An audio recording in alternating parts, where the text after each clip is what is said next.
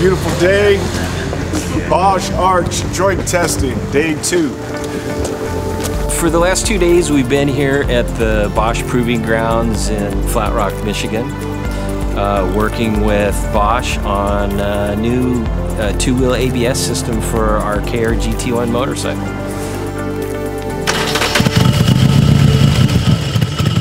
I think we might have been under the same misconception a lot of people are about ABS, that it somehow detracts from the feeling of the motorcycle and the experience of riding a motorcycle.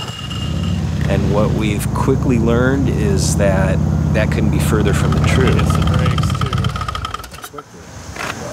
That's slippery.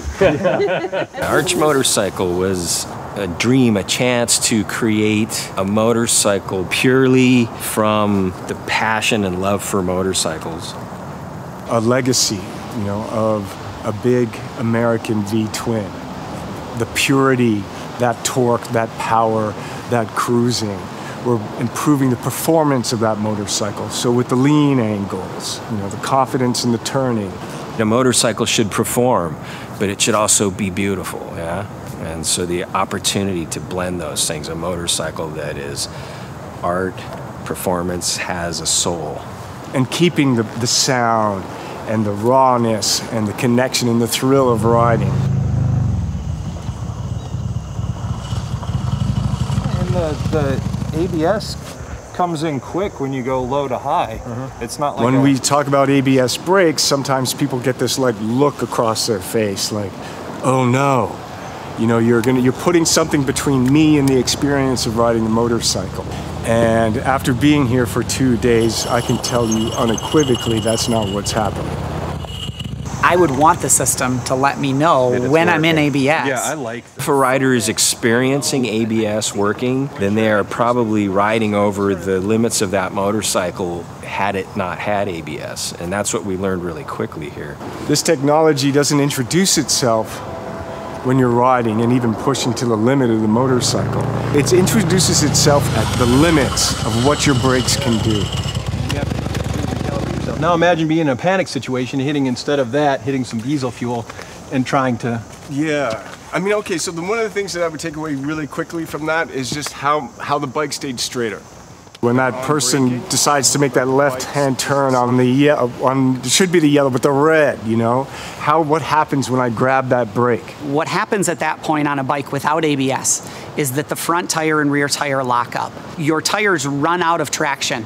When the front tire locks up, the bike goes to the ground almost instantaneously. So the Bosch ABS system is measuring the pressure and modulating the pressure in 5 millisecond windows to limit the tire from locking and to keep the bike upright and stable. You can't argue with the facts that the motorcycle will stop faster and more stably than a non-ABS motorcycle, even with the most experienced riders. This gives you time and a moment to gain control, to have some stability. Your front end's not going to wash out, and you're going to survive to ride another day. You know, Bosch has a philosophy that we want to improve people's lives, we want to save lives, we want to prevent injuries. And we think ABS alone can prevent about 25% of accidents. Almost everybody within this organization globally are riders. So there's no way we're going to design something that's going to take away any of the fun. Our motto is invented for life, so we want to invent something that fits for the lives of riders. For those of us who love motorcycles, we can't live without them. So I think anytime you can add some level of safety that absolutely does not diminish the experience, why wouldn't you do that?